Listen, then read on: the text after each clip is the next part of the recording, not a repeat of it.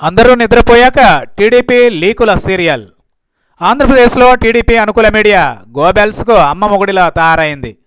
సృష్టికర్తలం తామే, వినాశకారులం తామే అన్నట్లు టీడీపీ దాని మీడియా పోకడ సాగుతోంది.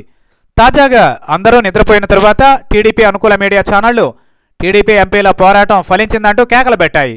వారం రోజులుగా ఆందోళన చేస్తున్న లోక్సభలో కానీ రాజ్యసభలో కానీ ఏపీ గోడుపై జైట్లీ కనీస స్పందన లేదు. ఎప్పటిలాగే చేస్తాం చూస్తామంటూ సరిపెట్టారు. దీంతో టీడీపీ ఎంపీలకు పాలుపోలేదు. రాజ్యసభలో కూడా అరుణ్ జైట్లీ పాతపాటే పాడడంతో టీడీపీ మీడియా వైపు చూసింది. అంతే, రంగంలోకి ఉపరాష్ట్రపతి వెంకయ్యనాయుడు దిగేశారని కథనాలు ప్రసారం చేశాయి. అమిత్ షా అరుణ్ జైట్లీలను పిలిచి మాట్లాడారట. దీంతో వెంటనే వారిద్దరూ చిత్తం ఉపరాష్ట్రపతి గారు అన్నట్లు ఏపీకి రైల్వే జోన్ ఇచ్చేందుకు, నిధులు ఇచ్చేందుకు, పోలవరం కట్టేందుకు వెంటనే అంగీకరించారని మీడియా హోరెత్తించింది. మరి ఈ విషయం రాజ్యసభలో లోక్సభలో ఎందుకు చెప్పలేదన్న అనుమానానికి మీడియా సొంత కథ అల్లేసింది. ఇలాంటి అంశాలను పార్లమెంట్లో ప్రకటించేందుకు సాంకేతిక ఇబ్బందులుంటాయట. అంటే పార్లమెంట్లో ప్రస్తావించకూడని డిమాండ్లను ఏపీ ప్రజలు చేస్తున్నారా? చట్టసభల్లో హామీ ఇవ్వలేని అంశాలు ఏపీ ప్రజలు అడుగుతున్న వాటిలో ఏమున్నాయి? విభజన చట్టాన్ని అమలు చేయమనే కదా అడుగుతున్నాయి.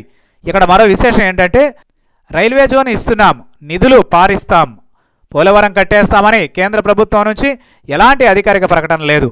కేవలం విశ్వసనీయ సమాచారం అంటూ టీడీపీ అనుకూల మీడియా ప్రచారమే. ఈ ప్రచారం వెనుక అసలు ఉద్దేశం టీడీపీని తాత్కాలికంగా గట్టెక్కించడమే. కేంద్రంలో భాగస్వామిగా ఉంటూ కూడా ఏమీ సాధించలేకపోతున్నారని ఒత్తిడి అధికమైన నేపథ్యంలో కేంద్రం అంగీకరించిందని లీక్ వార్తలను ప్రసారం చేయించుకోవడం ద్వారా కేంద్రంపై పోరాడే పని నుంచి తప్పుకోవడమే అసలు ఉద్దేశం.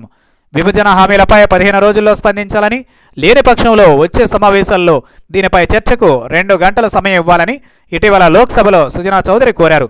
అచ్చం అలాగే టీడీపీ అనుకూల మీడియా కూడా వచ్చే నెల 5వ తేదీ వరకు కేంద్రానికి టీడీపీ గడువు ఇచ్చిందని కథనాలు రాసి వడ్డించింది.